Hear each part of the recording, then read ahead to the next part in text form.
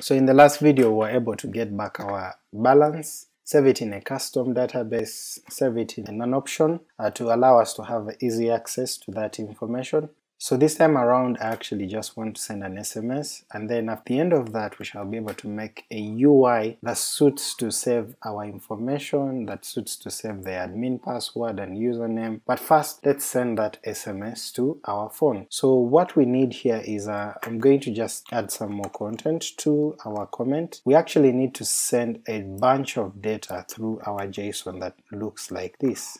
So what I'm going to do here is we're going to be changing our method, but this will be inside our body. So first thing first is we're going to get send to data API right here. I'll uncomment this out and I'm going to add our variable here. So we need to JSON encode, and what we're going to JSON encode is the information that we are getting here. So I'll save this inside an array of data, so we will call it array data as our response, or we can basically just have our array here and make everything really short. So we first of all need to add a method, and the method we shall use the equal sign, then greater than arrow, and our method is going to be called send SMS. The next piece of information that we need to have, just like when we're getting back our data in terms of the balances that we have, we just need to pass the user data. So we'll get the user data from here and say single quotes, add that, and append. So here it's going to take another array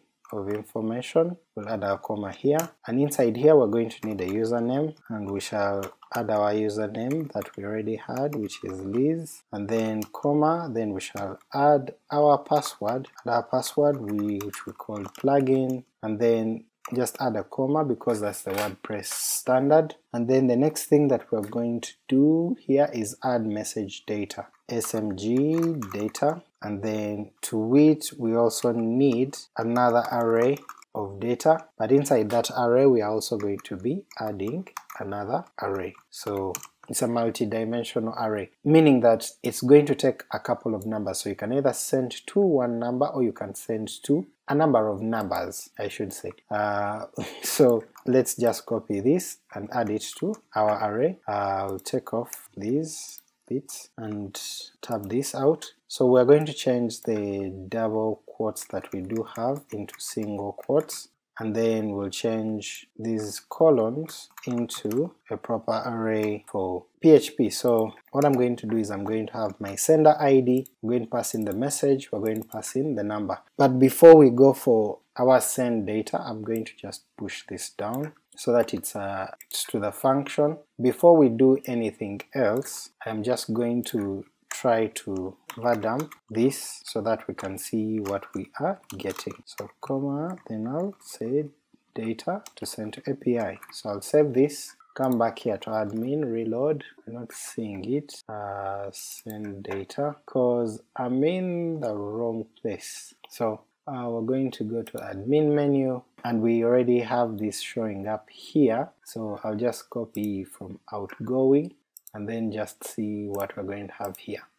So copy this, we'll cut this, come back to the admin menu, and then just paste this here, and then I'm going to comment out everything else just to see what we're getting. So when we look at this, we actually have what we needed.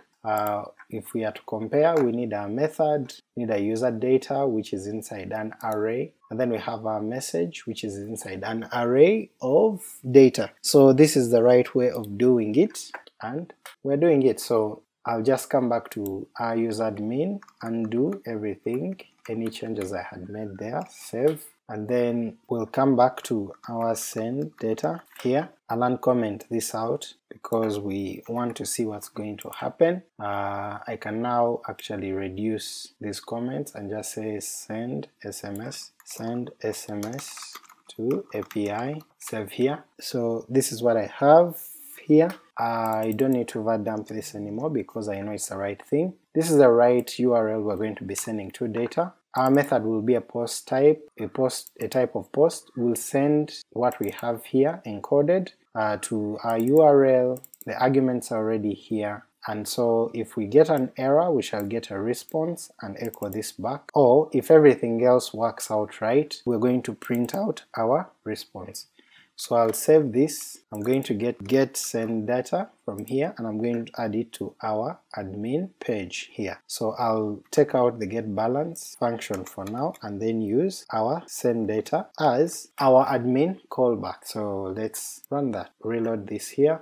Oh, the reason that's not yet working is because we don't have this file listed here, so outgoing SMS needs to be added to our required files.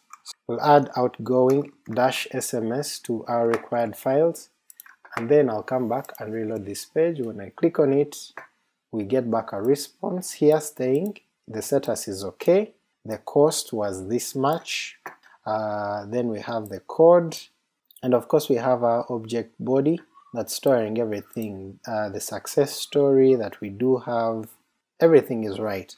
So reload, and we get back a story of success, everything was right, we get our status, we get our cost in the body, we get the response to confirm that, and on our phone we actually have our message showing up. So we know that our SMS is being sent. Now what we need to do is actually just capture all this information that's coming back in our response in the body, what we have here, this is what we need, and everything is okay. So what we need to do now is actually just make an admin interface to show, to set up how we can send all this information to our server side. So let's jump into that in the next video.